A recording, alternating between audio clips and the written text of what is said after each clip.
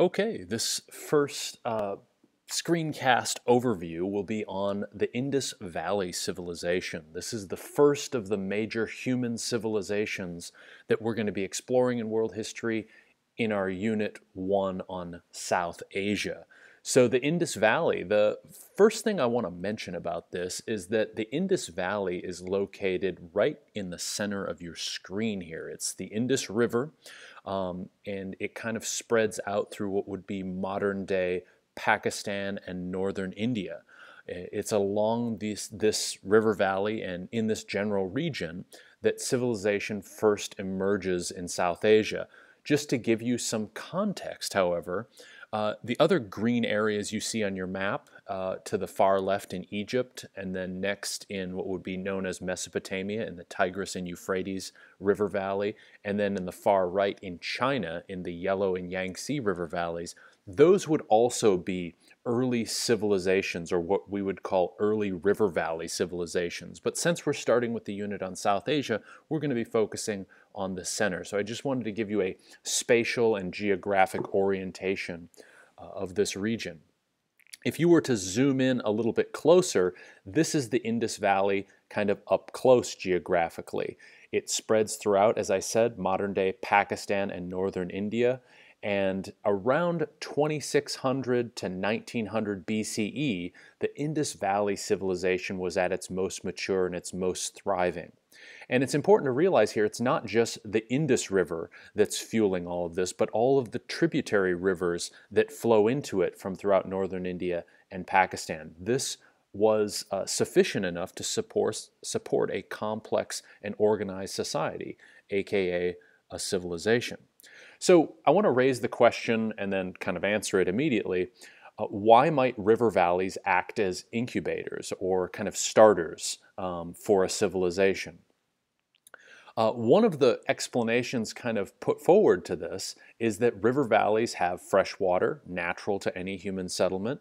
They also provide natural fertilization of soil, which allows agriculture to thrive, and thus you have the calories essential for supporting human and animal life. So that's one of the reasons, or several of the reasons, that the Indus Valley is going to thrive like other river valley civilizations. Settlements can be seen through the archaeological record in the Indus River Valley as early as 4000 BCE. So people are living there long before you have a complex and organized, thriving civilization.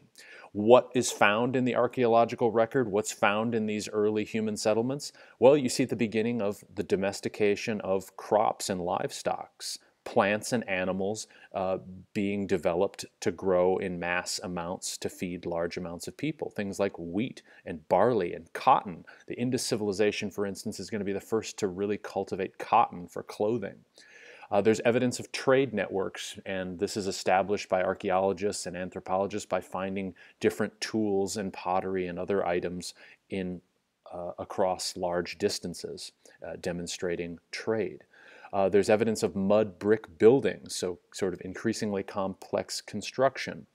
Mountainous surroundings, which kind of give the Indus Valley a natural protective barrier that keeps them safe from outside invasions and perhaps outsiders wishing to do violence. This isn't the case in other civilizations, such as in Mesopotamia, where violence spreads and engulfs the entire region quite regularly. The early phase of this civilization getting off the ground is around 3300 to 2800 BCE, and this is only going to accelerate. They reach their peak around 2600 to 1900, as we saw. This is some of the early script and artwork, you could say also, of the Indus Valley civilization, which for the archaeological record still hasn't been decoded in any big and meaningful way. What are the resources of the Indus Valley, just so you have a general overview? Well, you can find things like copper and precious stones. Copper is going to be really essential to the ancient and early agricultural world because it can be easily found in cliffs, it can be molded pretty easily, and it's going to be the first type of metal that's going to make tools on a mass scale. Later on, copper gets added to things like tin, and you get the beginning of bronze and stronger forms of metal.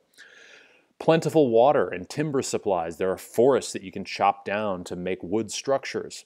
It's the first known civilization, as I mentioned, to cultivate cotton for cloth. It has a protective barrier in the outside, two mountain ranges, the Himalayan mountain ranges in the far north and the Hindu Kush mountain range in the west. The Indus Valley civilization also has some interesting weather and climate patterns, which is the monsoon winds. Monsoon winds are seasonal wind patterns that come in off the Indian Oceans, and these were captured by early merchant vessels, ships that would go out into the Indian Ocean and be able to travel because they had a predictable, regular wind pattern. The Indus Valley civilization also has some emerging urban centers. You see the beginnings of cities, complex cities that can support thousands and thousands of people. How are they able to do this? Well, one of the explanations for why they're able to do this is they have increasing use of irrigation. Irrigation, as we mentioned in a previous lesson, is going to be the capturing and directing of water for the purpose of growing crops. Once you can irrigate and get water to your plants, you can have higher crop yields. You can grow more food, more calories, which means more people. The two big city-states of the Indus Valley civilization are called Harappa and Mohenjo-Daro. These are the sites of two big archaeological excavations that have been going on really since the 1920s. What are some things that have been found in the Indus Valley as I just kind of complete this overview? You see the standardization of objects. You see things like bricks, pottery, tools, all made with uniformity. They look the same as the others that you find, which means a complex society had to organize the production of these things. So it's a sign of being sophisticated and a sign of being advanced that you can have uniform bricks and pottery and tools. There's an uncertain authority system in the Indus Valley civilization. We don't know a whole lot about who was in charge. Is it military rule? Is it religious rule? Right now, the kind of best speculation seems to be that maybe priest kings, some sort of religious political figures would have been in charge or at least had authority in this civilization. The religious system, we know, like many ancient societies, they are polytheistic. They believe in many gods. There perhaps may have been the veneration or worship of animals because they're found quite frequently in their artwork. The cities are organized around a grid pattern, and there seems to be some forethought in how cities are laid out and things are zoned for different purposes. This is a sign of an advanced civilization. If you can look at the city layout and see organization, structure, and planning. The cities are constructed and the buildings are constructed to cope with things like heat. In the archaeological excavation, you see buildings with high ceilings, which means they were able to kind of direct hot air upwards and thus keep buildings cooler, sort of a pre-modern air conditioner. And the cities, particularly Harappa and Mohenjo-Daro, are connected as part of a larger network of smaller communities that shows evidence of trade and interactivity and sort of a dynamic way of living. And one other element we find in the archaeological record of these cities of the Indus Valley are limited use of weapons. There doesn't seem to be a whole lot of evidence that this is a society that is choked with weapons, warfare, and violence. And this is unusual. If you look to other river valley civilizations, if you look to Egypt, if you look to Mesopotamia, if you look to China, those four that we saw on the first slide, they're violent societies. Those are societies that are engaged in a lot of warfare. That is not seen in the Indus Valley. So I wanted you just to be able to have a brief overview of the Indus Valley civilization as you complete this lab.